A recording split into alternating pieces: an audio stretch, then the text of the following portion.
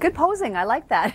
Thank you so much, Kim, for that. The pose, the toque, and the smile. We are going to take a look, of course, at our weather conditions. I hope that it puts a smile on your face, just like that person, because we are looking at a pretty decent weekend. And also now changes to the Monday forecast. I won't reveal everything until we talk to Kasha. It's Fire Prevention Week and taking a look at what we can do to help prevent fires. Let's turn it over to Kasha. Thank you, Kasha. For the next couple of days, we've got a pretty brisk northerly, northwesterly wind that will not bode well for those fighting fires, that's for sure. However, high pressure is building in. So we have a couple of days of windy weather upon us, and then it begins to stabilize. But what's interesting about this forecast is that we have a low pressure system coming in from the south. That's going to draw up more of a southerly flow just in time for Thanksgiving. So taking a look at Monday, yep, we're going with 21 with.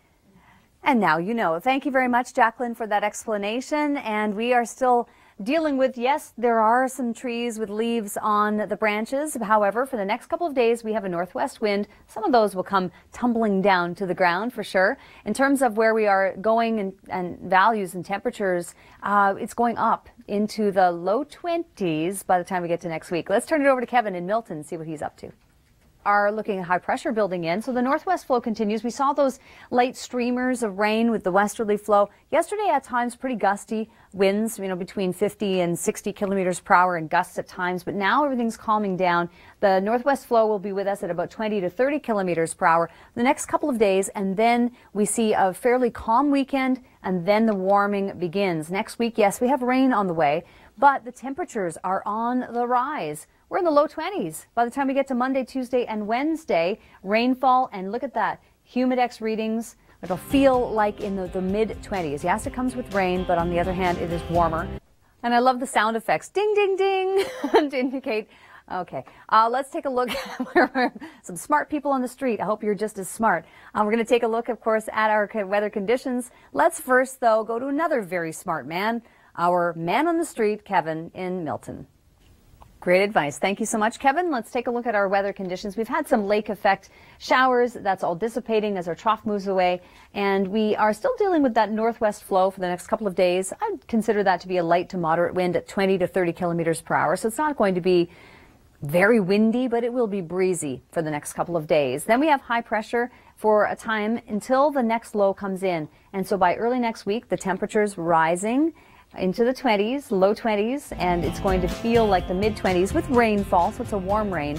But thank you very much for that, Natalie. Great recap of that top 5. We're going to take a look, of course, at our weather conditions across southern Ontario, and we are looking at a jump in our temperatures by the time we get to Thanksgiving Monday, which will be just in time for Thanksgiving, for the Oktoberfest parade in Kitchener-Waterloo as well. Taking a look at our weather conditions, we're looking actually at some warmer air coming our way. So I'll show you that in a moment. Let's go to Kasha right now. She's talking Fire Prevention Week in Mississauga.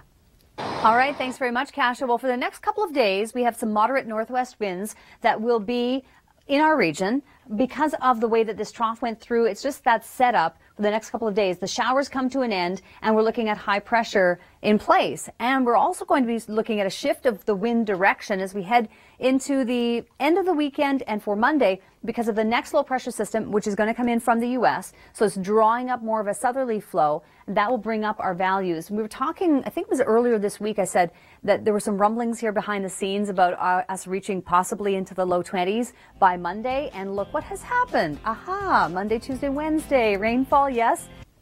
For the next 2 days, we have temperatures that are going to be pretty much seasonal with a northwest flow. So the winds not as strong as they were yesterday, thankfully, where we had some pretty decent winds gusting anywhere from 50 to 60 kilometers per hour. So at times it felt a little more raw out there perhaps than it will in regard to our weather conditions. And to do that, we need to know more about the pattern, which I'll share with you in a moment. But first, let's check in with Kevin. He's at Rattlesnake Point.